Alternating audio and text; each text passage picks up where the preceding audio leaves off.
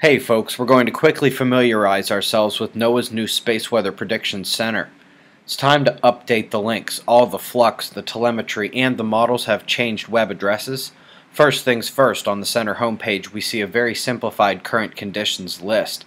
R stands for radio blackout, which occur during solar flares when our atmosphere gets ionized by the high solar energies. S is for solar energetic particle events, or space radiation storms, resulting from solar activity and visible on the proton flux from GOES.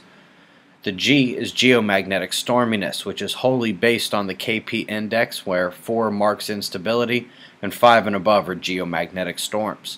The home page also has a number of quick links on there. The SXI is like the SDO's little brother, but when SDO goes down, it's a great backup. And of course, those 3 charts we showed are there, but there are many more links below. Below this video, you'll find the full monitoring suite of links, like to the solar wind telemetry from ACE, where we monitor changes in particle flows from our sun due to coronal holes and CMEs, like this one. You've got the link to the new Enlil spiral, where CMEs and other space weather events are tracked through space. This helps with predicting auroras and geomagnetic storms. The other primary charts and graphs are linked for you as well. The sun won't wait for us to catch up. Let's get acclimated quickly and keep the space weather monitoring on point. I'll see you in the morning.